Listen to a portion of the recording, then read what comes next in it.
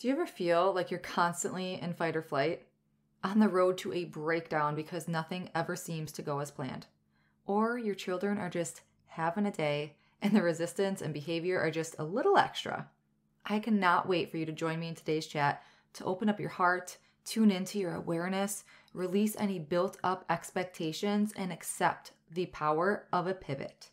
I hope today's episode can be a relatable conversation and help you feel like a weight is lifted to know that it is okay to lead with how you want to feel, with what you need, and also with what your children and what your family needs by simply pivoting. Let's dive in. Hey mama, welcome to the Balanced Mom Method podcast. I know you're here because you're tired of living day after day like you're drowning in the responsibilities of motherhood. You're done struggling with trying to find the time and energy to get it all done every day, and you want to show your little ones a good example, but you're so exhausted, which has your negative self-talk on repeat, your patience spread thin, and you feel like you're losing yourself a little more every day. Plus, the mom guilt, societal comparison game, and unpredictabilities of motherhood just does not help in trying to make a change. Well, sweet friend, this podcast will guide you on how to connect with yourself to break free from that survival mode cycle, all by identifying and possibly simplifying your habits. Hey, I'm Jenna, and I've been where you are. I was consumed in the struggles of motherhood, and I needed to make a change to take back control of my time, energy, identity, and life. And in finding that freedom, it became my mission to help make that connection with moms that we can give our children and families the best and not at the expense of our own health, self, and well-being. Moms shouldn't have to choose between their families, priorities, and themselves. We can balance it all, and it all starts within ourselves. Let me take your hand and make that connection with you and equip you with simple, lifelong habits. If you are ready to say goodbye to just surviving and finally reclaim your life in motherhood, then you are in the right place. Let's get to the root of cultivating real change because it's time to feel like you again. Warm up that cold coffee, pop in your earbuds, and tighten that top knot, mama. Let's overcome together. Hey, beautiful mamas. I hope you're having an amazing day today. Before we jump into today's episode, I wanted to kick off our chat with some mamas empowering mamas and share a review. So Bartlett Mama writes, Jenna does an amazing job at being relatable and giving great advice for that tired, overwhelmed mama and making us feel that it's all okay, that our feelings are normal. Amen to that. We need to feel our feelings, mamas. And all those feelings, like they're normal, they're justified. Lean in. Step 1 of the Balanced Mom Method formula, my friends, right there. So thank you so much for being with me today. And thank you, Bartlett Mama, for taking the time to share the podcast. And I would be so appreciative if you listening would take an extra minute after this episode and leave the show an honest written review to be able to help another mom who may be searching for this podcast, the right podcast that she needs in this moment to help take them to that next step towards their breakthrough. Thank you, thank you, thank you. All right, so one more little thing before we dive into today's chat is if you are in the US listening today, happy Memorial Day and hopefully a day off of work. And also a special someone is needing a shout out today, my mama. Happy birthday to you. I love you so much. And I know that you listen every Monday morning to this show, to the newest episode of the Balanced Mom Method podcast, and the support and the love, and let's be honest, the help that you give all the time through the phone, through Snapchat, through video chat, through when you come to physically visit, just the help that you give, it never goes unnoticed. It is so appreciated, and you mean so much to me and my family. Happy birthday, Nana. Happy birthday to you. Happy birthday to you. Happy birthday, happy birthday, happy birthday, dear Nana. Oh, that was so sweet. Jalen, do you want to say happy birthday? Say love you, Nana. Love you, Nana. Bye. Okay. Let's dive in. I hope today's chat, truly, I know I've said this how many times, like the buildup, right?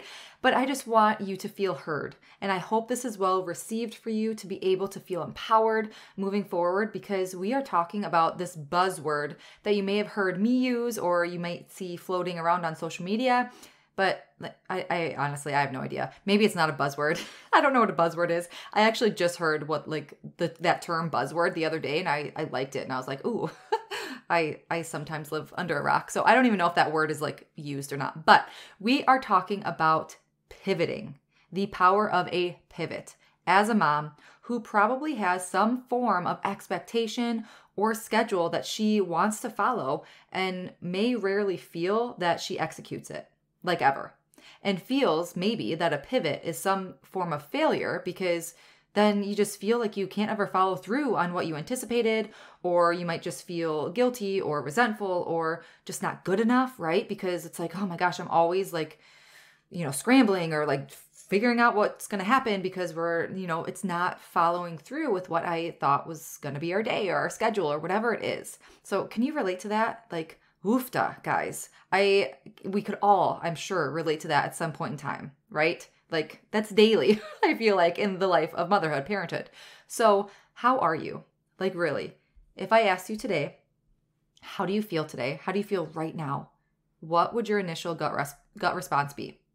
If you woke up like instantly anxious, overwhelmed, stressed, on the verge of tears, or maybe you're already deep into burnout, not knowing where to start crawling yourself out, a pivot might be needed.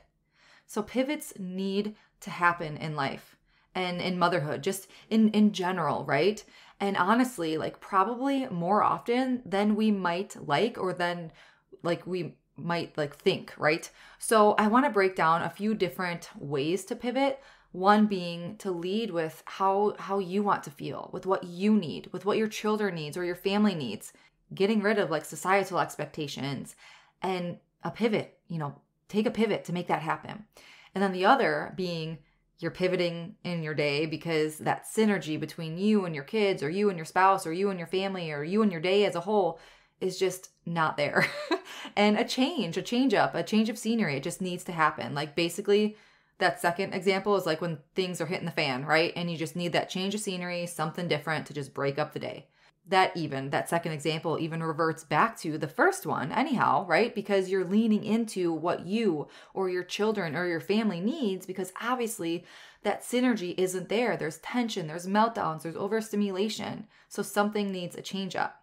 And that is where we pivot. So pivoting as a whole, it's not a bad thing. And I feel like it might get this bad stigma, because that's when those limiting beliefs or those fears of failure or that you're not good enough come in. But that's not true. You're just leaning in and kind of going with the flow in a sense. So pivoting as a whole is the need to release expectations around what things, quote unquote, should look like. Those can be expectations from you, from a family member, maybe from your children, from society, from the world, from social media. Like insert that there, right? Any sort of expectation. Release that expectation and do what you need. Do what your family needs. Do what your children need in this moment. It's not like throwing your hands in the air and saying F it, right? It's just a realization. It's acknowledgement. It's step one of the Balanced Mom Method formula. You're identifying. It's a shift that you're making. So you might be sitting here thinking like, okay, that's easier said than done, Jenna, like get to, some tangible meat here. But I challenge you to think with me for a second. What if you leaned in to this power of the pivot and accepted it versus staying resistant to it because of that perfectionist fighting for your identity? That limiting belief, that comparison, that fear of judgment lingering in the back of your mind because you feel you'd fail another day because things didn't go as planned once again. But by golly, like release those expectations. We are so hard on ourselves as moms sometimes.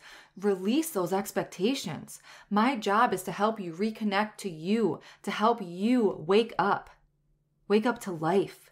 Wake up to your feelings. Wake up to your presence. Wake up to that connection with your children. To reconnect to your mind, to yourself, but also to your habits and your routine and your health that work for you in your life to help you stay connected to you as a whole, to your life as a whole, and loving it every step of the way. Not saying, I'm like shaking my fingers right now, not saying that life isn't going to be hard and that you're not going to be, thrown curveballs and change up of seasons. Like that's what a pivot is, right? But it's leaning into that hard, allowing yourself to feel it and be in the thick of it, but still know that you're going to come out of it and still have that mindset. Remember, like, we think differently here in the Balanced Mom Method, right? We think differently to where we know life will be hard, but we are still showing up with a grateful heart. We are still finding joy in our days, right? It's that complete change of perspective that I feel that we are just going through this autopilot, just momby, life, that we're not waking up to the beauty of the life that we have in the here and now. So let's give a definition of a pivot in action. I have a couple here.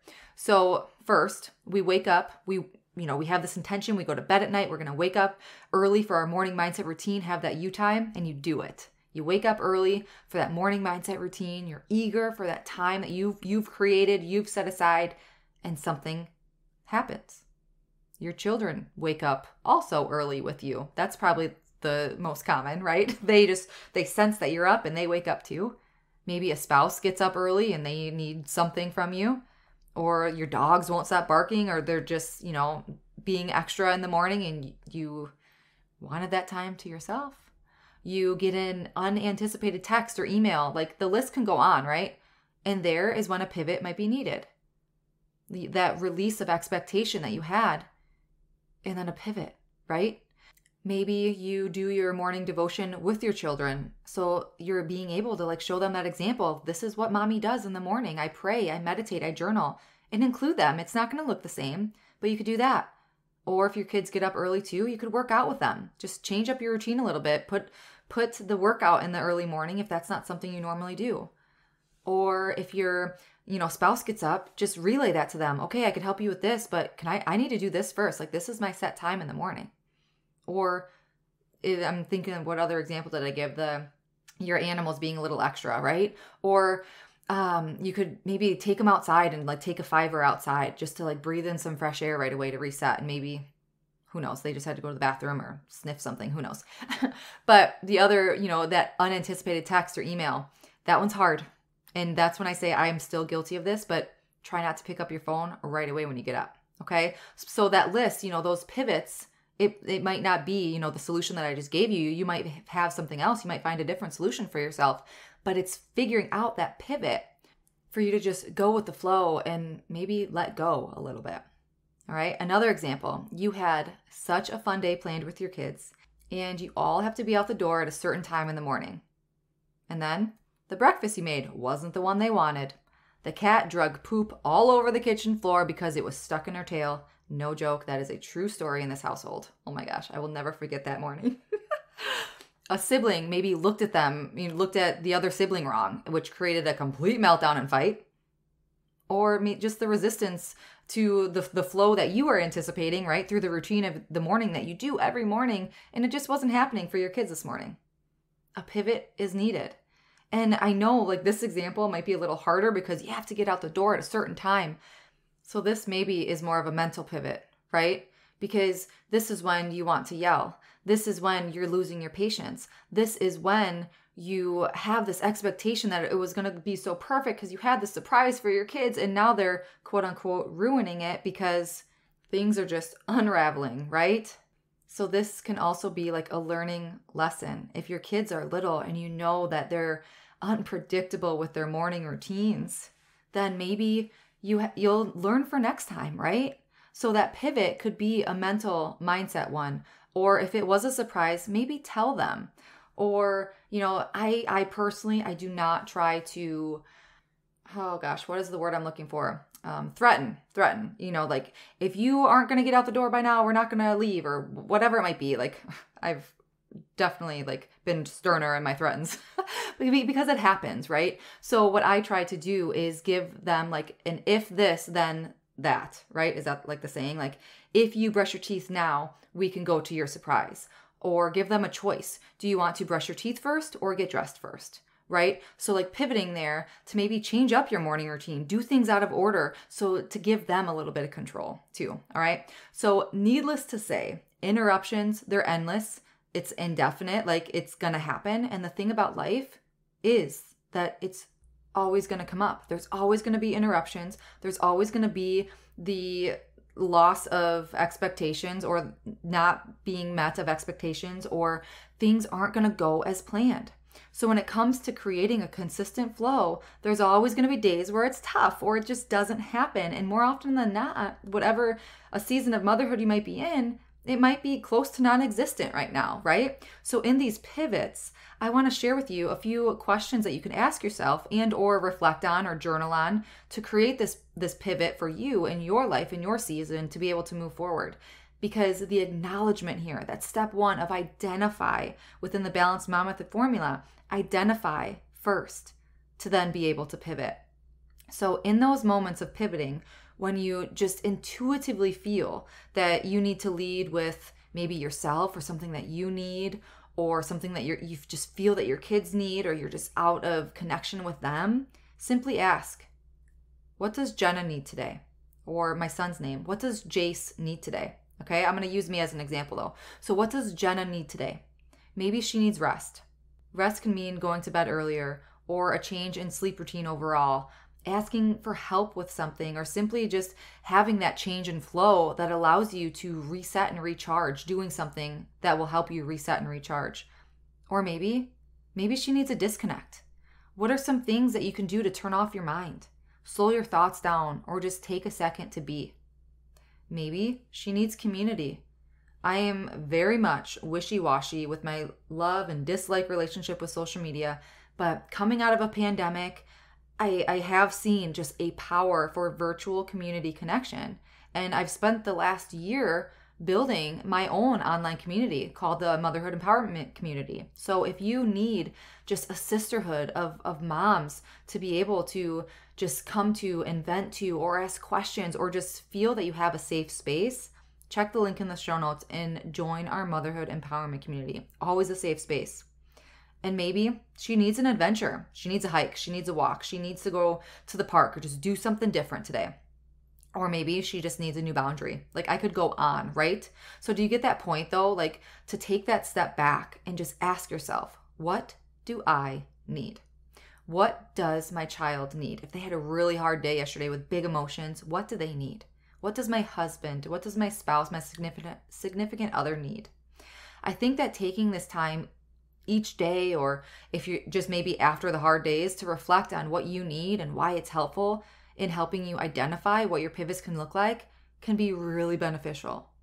And in terms of the you know what hitting the fan, maybe a pivot can simply be made by like releasing that expectation of whatever it is that you felt needed to be done, or that needed to be that you or your kids needed to be doing. And then leaning into how you now feel that can help alleviate this situation, bring on better moods, help reconnect to a child that had a huge breakdown, right? So maybe it's changing the scenery and getting outside. Maybe it's throwing the kids in the tub with a popsicle, or, you know, the tub paint. I do not like the tub paint, but I've heard great stories with it. I feel like it just sticks to the tub and I can never clean it out. I'm a popsicle girl in the tub. Popsicle mama for the tub. For a win. Bomb pops all day.